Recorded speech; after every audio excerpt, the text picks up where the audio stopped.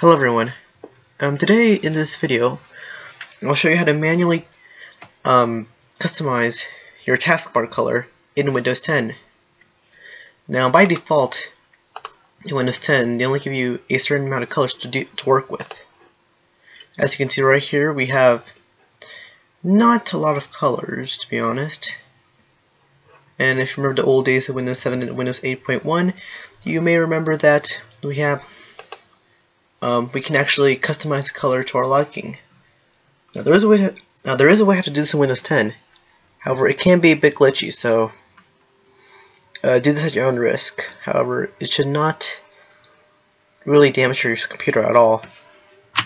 So the first thing you want to do is press the Windows key and R and type in control color.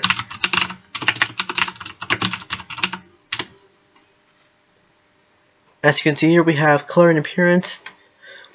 This looks identical to the one in Windows 8. We can change the saturation. As you can see, like, the window is kind of jittering a little bit because, you know, like, this wasn't really made for Windows 10. You're supposed to use the built-in color selection screen in the settings app. But as you can see, it works, and yeah. Personally, like to have mine black, so save changes, and this shouldn't really affect start. So yeah, your system could be a little bit glitchy, as you can tell right now. My taskbar froze, and looks like we have to wait. Yeah, I think it's only my taskbar, to be honest. Oh, well, that popped up. Start is back.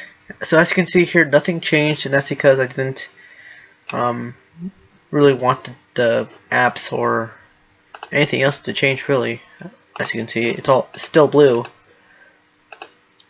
However, if I launch like a window, it would only change the taskbar color. I mean, this will not affect any apps in Start, just the window.